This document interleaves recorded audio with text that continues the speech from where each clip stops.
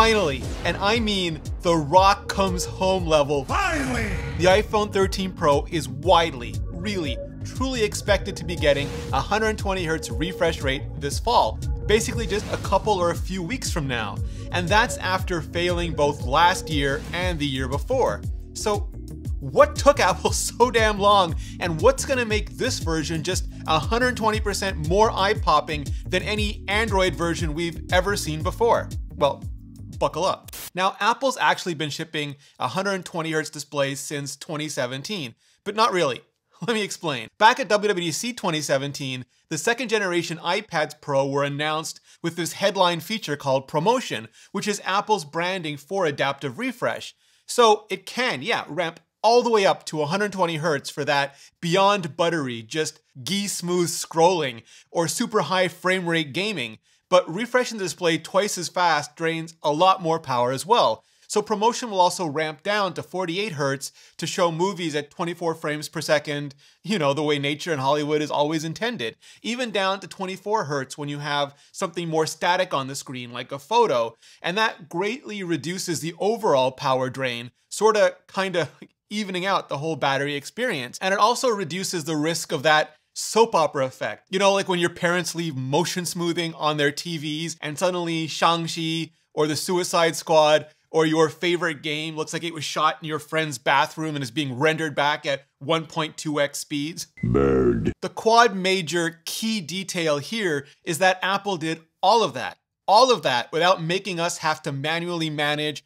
or force high refresh rate or sacrifice high density resolution just to get high refresh rate. And because they'd spent years building out a full-on end-to-end P3 digital cinema gamut imaging pipeline, we didn't have to manually manage profiles or put up with brightness shifting as the refresh rate changed, or the refresh rate changing causing the colors to shift, just any of that. It all literally just worked, in part because of a new backplane technology on the iPad Pro called IGZO, Indium Gallium Zinc Oxide, which, because of the way it maintained charging between states, just science, was not only more efficient but capable of much higher refresh rates without just burning the whole entire battery straight to the ground. But only on the iPad Pro. Not on the iPhone, not at all, because back then it only just worked on LCD displays, not OLED displays, not at all. And 2017 just so happened to also be the year that Apple switched the iPhone from, wait for it, LCD to OLED, which meant way better contrast, peak brightness, and dynamic range, but staying stuck at 60Hz like a display animal. And I mean, Apple could have done what some other companies did over the last few years, not wait to get it 100% perfectly right, but just get it right out the door as fast as possible, which is totally valid provided you can or will make some of the trade-offs. Like, for example, just implementing 120Hz straight up through a more traditional backplane and sucking up that power drain. But it turns out Apple's mostly mainstream, non-nerd customer base values battery life over pretty much everything else, and a phone that drains completely by mid-afternoon was just a complete non-starter. They could have gone to 90Hz as like a middle ground, a stopgap, but 90Hz would still have significantly reduced battery life and also isn't evenly divisible to 48Hz and 24Hz the way 120Hz is, making the whole adaptive refresh thing just kind of all shades of janky. They could have made a manual toggle in settings so that we could have chosen between refresh rate and battery life, maybe chosen between high resolution and high refresh rate like Samsung made us do for a few years with 1440 at 60 or 1080 at 120.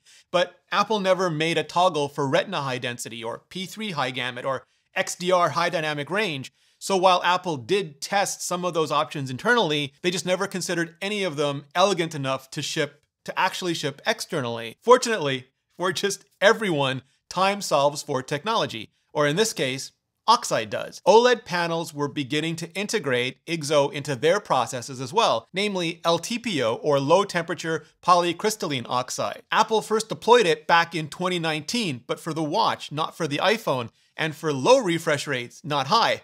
And while some of us highest order bit nerds would certainly argue 120Hz smooth scrolling would be phenomenal on the Apple Watch as well, what Apple wanted with the technology was 1Hz instead, for the always-on display instead. but to do it in a way that didn't make you feel like your brain matrix was being reset every time the watch switched from ultra low power to the regular display. So then why Apple Watch but not iPhone as well? And that's because back in 2019, there just wasn't enough LTP OLED to go around. Not yet. Not for the iPhone at its scale, which is just hundreds of millions of units a year scale. There wasn't even enough for Samsung's flagship phones at the time, which while Samsung sells a crap ton, an absolute crap ton of low-end phones, they don't sell anywhere remotely as many premium phones as Apple, who pretty much only sells premium phones. So it wasn't until the end of 2020, when the iPhone 12 was already locked and loaded with its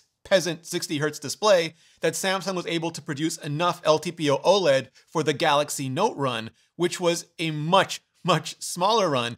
Estimates have all said under 1 million units, maybe way under for the initial run, less than half of the initial Galaxy S21 run, which by contrast, estimates have said Apple planned an initial run of 75 million iPhone 12s and maybe 90 million iPhone 13s. And you can never directly compare all these numbers, but you can get an idea of what's really meant by iPhone scale. And despite a lot of really dumb reporting to the contrary, Apple doesn't just take Samsung Galaxy panels and slap them into iPhones either.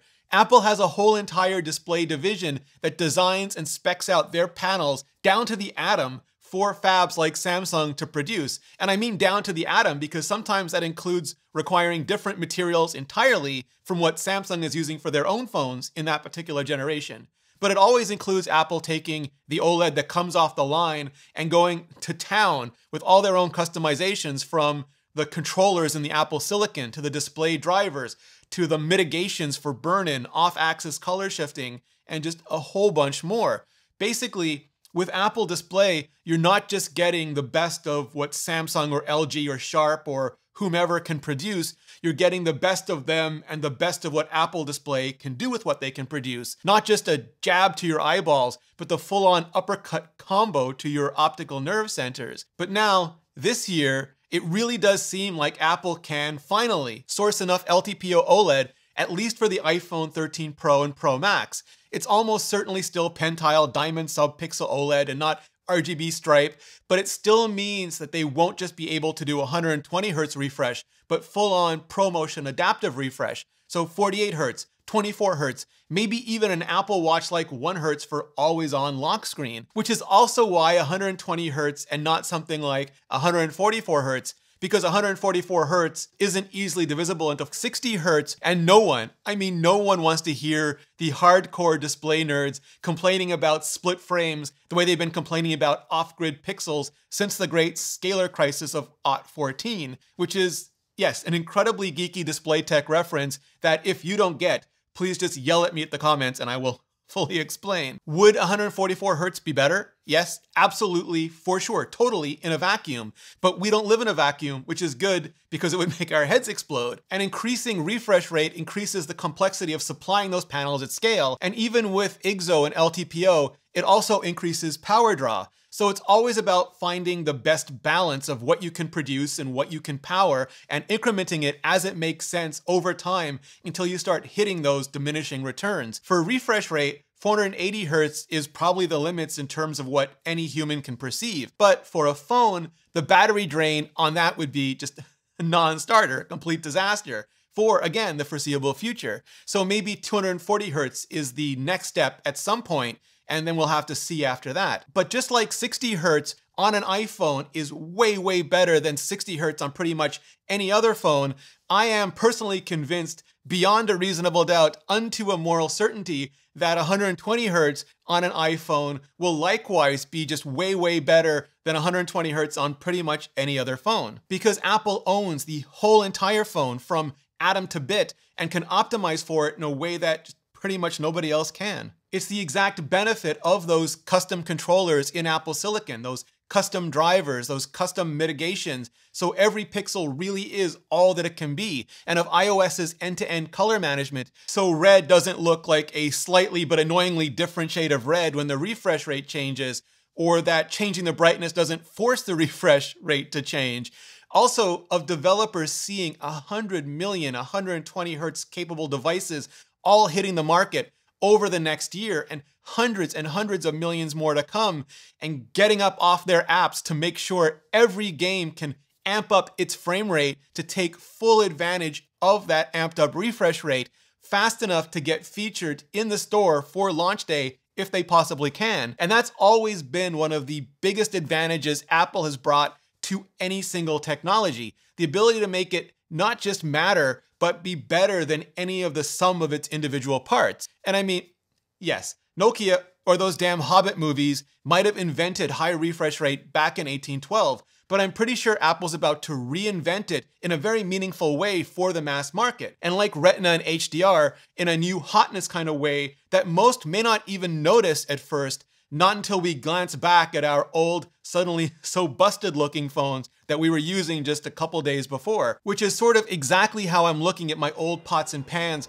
now that I've started using Made-in. Because when I cook eggs, I need pans that distribute heat evenly from stove to oven. When I fuss over a grilled cheese, I need edges brown and crunchy, not burned on one side. When I smash a burger, I need to get that crispy lattice on the outside, but full-on caramelization on both sides. And Made-in delivers because they've worked with renowned chefs on premium kitchen tools and made them available directly to you without the markup and with a lifetime guarantee. And because you're watching this video, Made-in is offering you 15% off your first order with promo code Rene, R-E-N-E.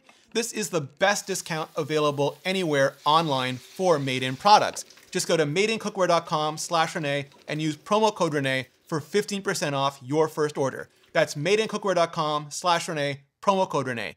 Clicking on that link really helps out this channel. And so does hitting that playlist above where I'm breaking down everything about the iPhone 13 so you can decide if it's time for your next upgrade. So hit up that playlist and I'll see you in the next video.